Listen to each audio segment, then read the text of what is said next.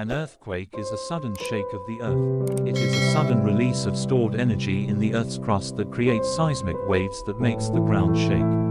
Tectonic movements. The Earth's surface consists of some plates. These plates will be always moving, thus affects the Earth's crust.